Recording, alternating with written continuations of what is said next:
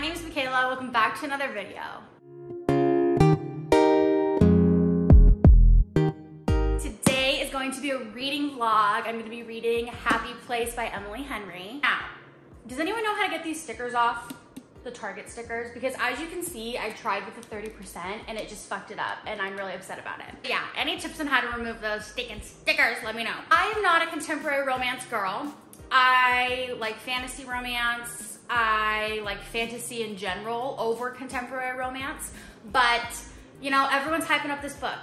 I've read one other Emily Henry book before, and that was People We Meet on Vacation.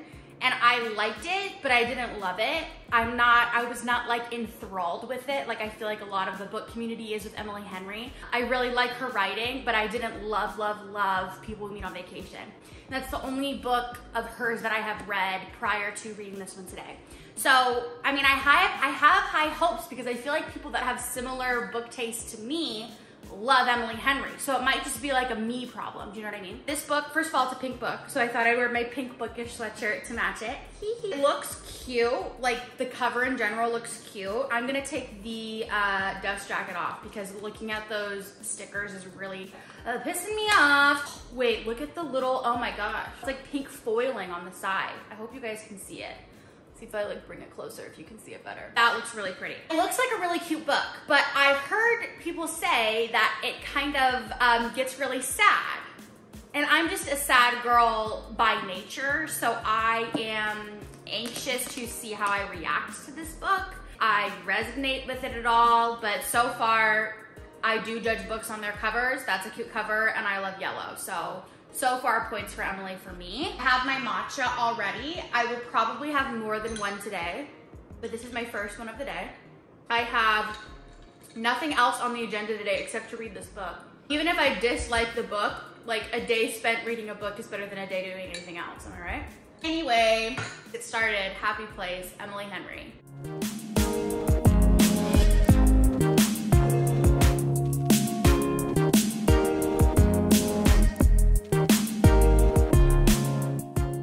Okay, I'm only 2 chapters in. I've only read the first 2 chapters, and so far it is like a dual timeline. I almost said dual POV. It's a dual timeline, so we're getting like in the past, but we're also getting present day. I'm gonna be giving no spoilers throughout this entire thing, so don't worry about spoilers. But so far, I'm very much into it.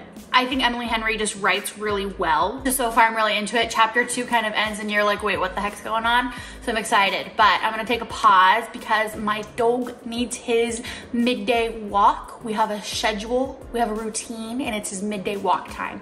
And he knows it because he's looking at me and he's standing by the door. So I'm gonna go take him on a walk and then we'll pick back up. But so far, only 2 chapters in, and I think it's gonna be a good one.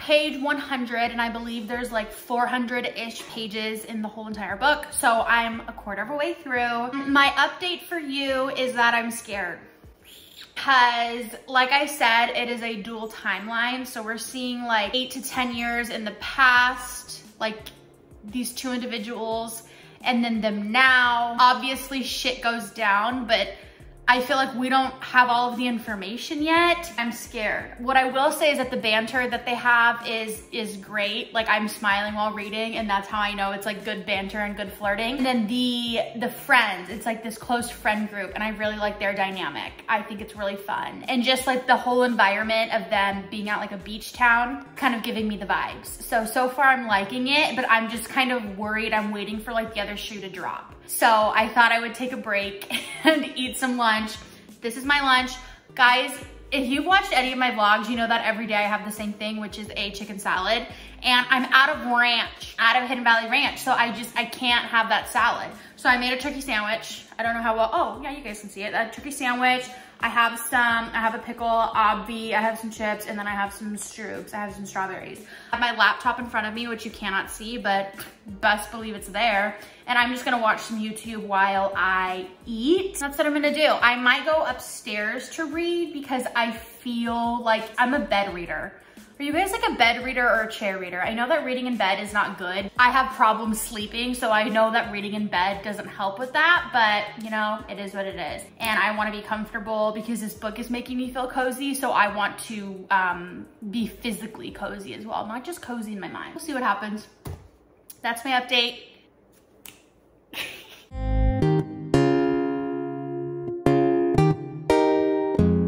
Guys, this line. He's a golden boy. I'm a girl whose life has been drawn in shades of gray. I try not to love him. I really try. Reading update. I am halfway through. I'm on page 192, and there is, I think, like 400 pages in this book. I would say my emotions currently are confused. This is not a spoiler. This is like the summary of the book that you can read on the back of the book. So if you know anything about this book, this should not be like a big spoiler. But the premise essentially is this couple that has been together for a really long time and they broke up, but due to like their friendship dynamic and their family dynamics, they have not shared with anyone that they'd been broken up for a few months. So it's them kind of being thrust into a situation where having to be like faking that they're still together. Like I've said a few times, it's a dual timeline. So we're getting present day, them dealing with this like breakup, even though they can't really talk about being broken up.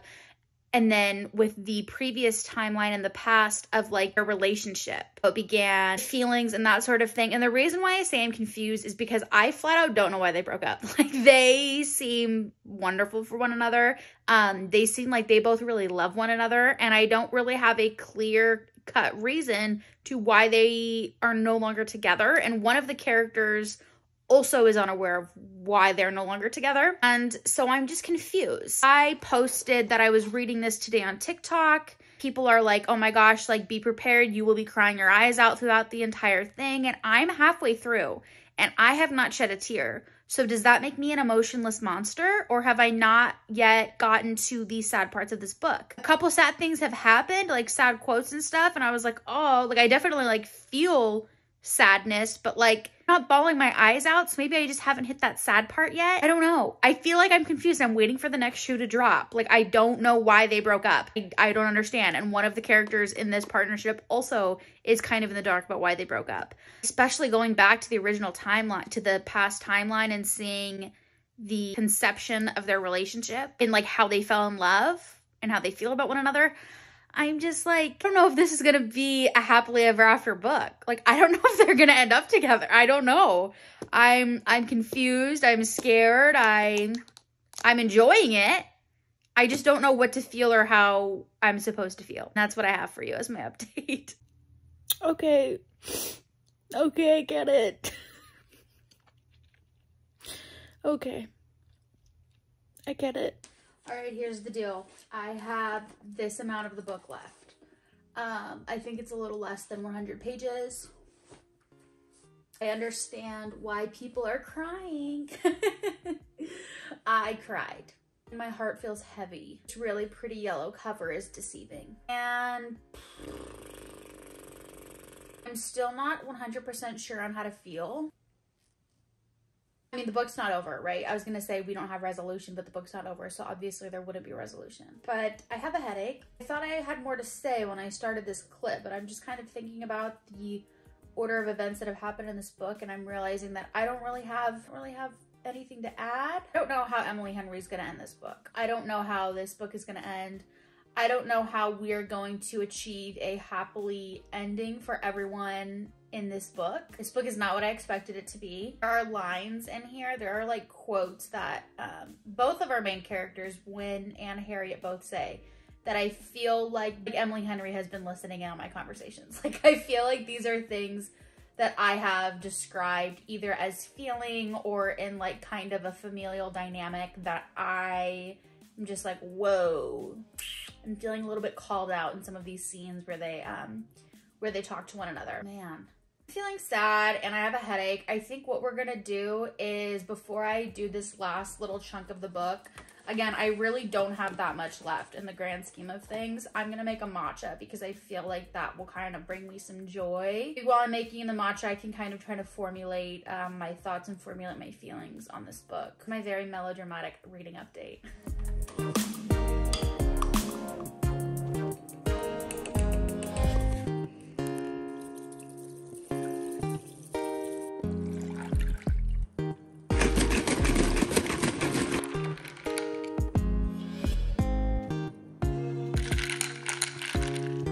A good one. Okay, my matcha. Let's go back upstairs and read the last 100 pages of this really sad book.